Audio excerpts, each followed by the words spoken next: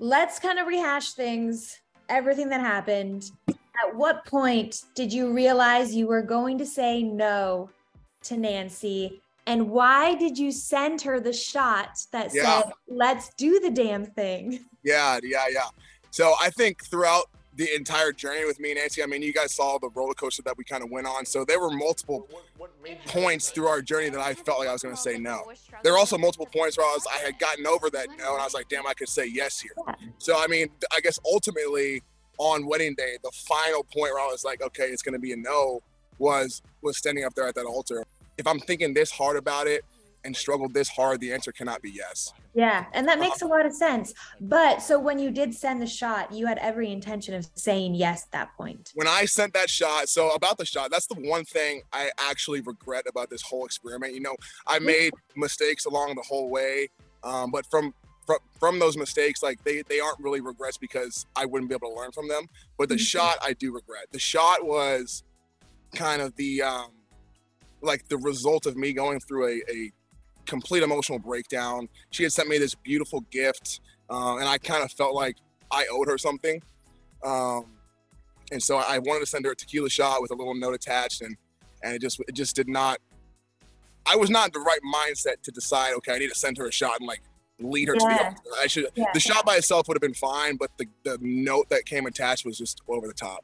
And that's why she thought you were going to say yes, is because you sent that shot. Why else do you think she was so blindsided? Because she was ready to, I mean, she was all in.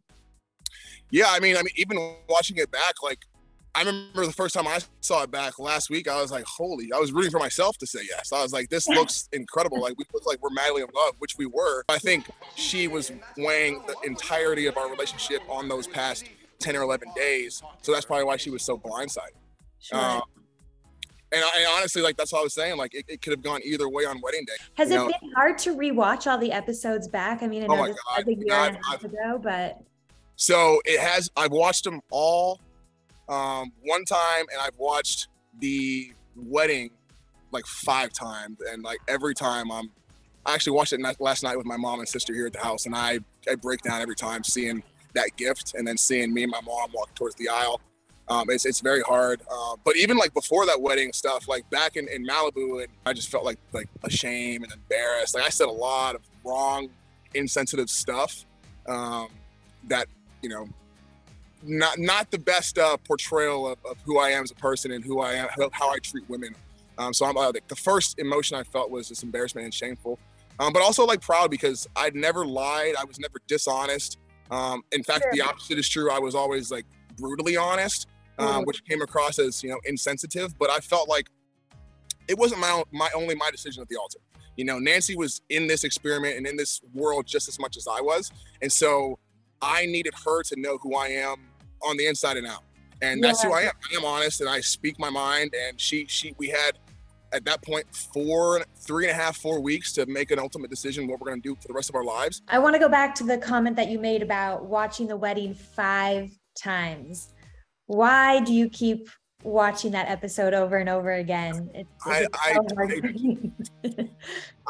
I'm torturing myself. Like, I don't know why I keep watching it over and over again. Like the scene, the breakdown is one thing because I remember how I was feeling in that moment. I know I had my boys there and like, I was so torn between like happiness and confusion and fright. I also watch, the family fight scene over and over again. Yeah, that was intense, huh? Yeah, that was, I mean, that's gotta be one of the craziest moments in Love is Blind history. Like, honestly, like I couldn't believe it was happening. I was trying to get Nancy away and talk to her one-on-one. Yeah. And actually, you know, like I'm being bombarded by her mom and her brother. And then you see like my kind of support system come around the corner. My mom's trying to calm everything down, but that's not happening. You know, voices are raised. That's another feeling of shock. And like, why I'm disappointed in myself for letting it get to that point and kind of not bringing Nancy further away from everything and raising my voice at her mom and raising my voice at her brother. But the emotions in that minute, like in those few minutes, I can see where they're coming from because that's how I would have felt if it was my younger sister. Yeah. I would not, that's how I would have felt. That's not how I reacted, but that's how I would have felt. There's no like hard feelings to her family for how they reacted.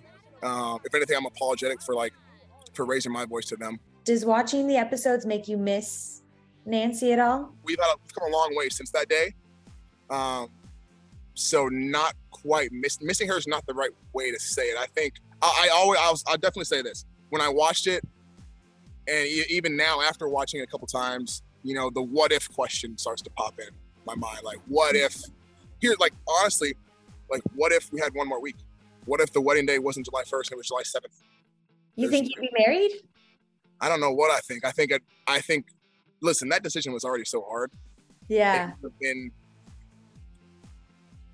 I mean, hell, I don't know, because it was a roller coaster the whole time. We could have had a downswing and it would have been easier, you know? I don't know. I will never be your type. Looks matter. Let's talk about some of the comments that you made, because you did say a few times that you were not physically attracted to Nancy as you were emotionally attracted to Nancy. And then you also made some comments about Raven. Any regrets, or how was it to watch those comments back that you made, and anything you want to sort of explain?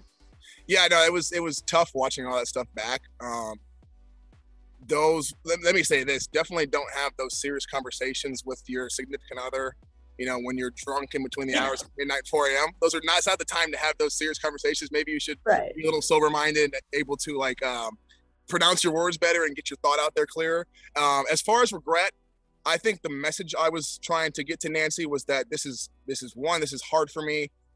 Two, it's hard for all of us, because they're in a relationship. There's a physical component, and everybody weights that differently. And I was just struggling at the beginning to kind of connect who I fell in love with to who I was seeing and I'm in love with at the moment. It is a weird thing. It's a very weird thing, because it's funny. I don't think I've ever said this, but I remember on day 7 or 8, you know, we were in the pods and I was on a date with Nancy. And at the time, these dates were going between 3 and 4 hours.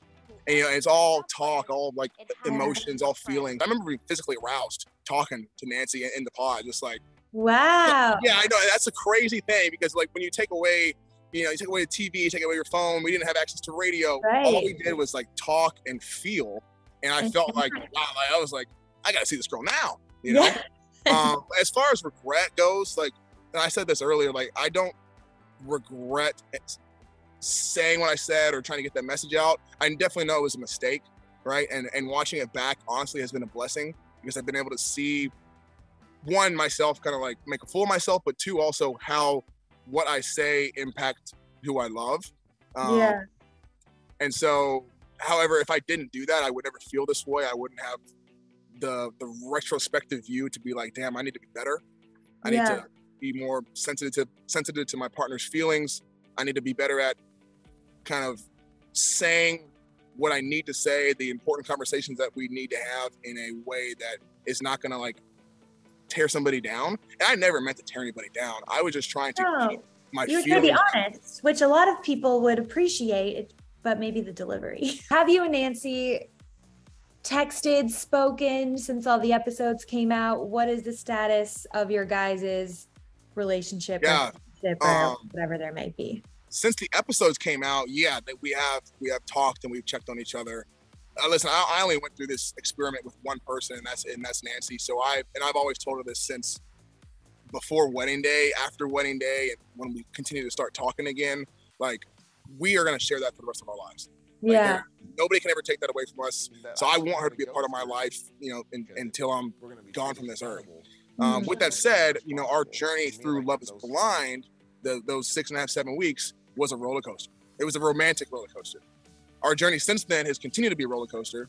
As we've kind of moved on and experienced other relationships and tried to manage a friendship or acquaintances. As of right now, we're friends. We're cordial.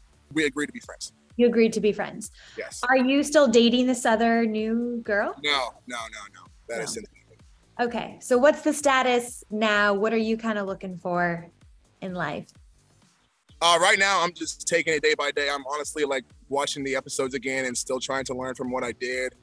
As far as dating, I'm not really interested in that. I'm interested in self-growth right now, and I don't think I would be growing as fast as I could by myself if I had somebody, next to me. Yeah.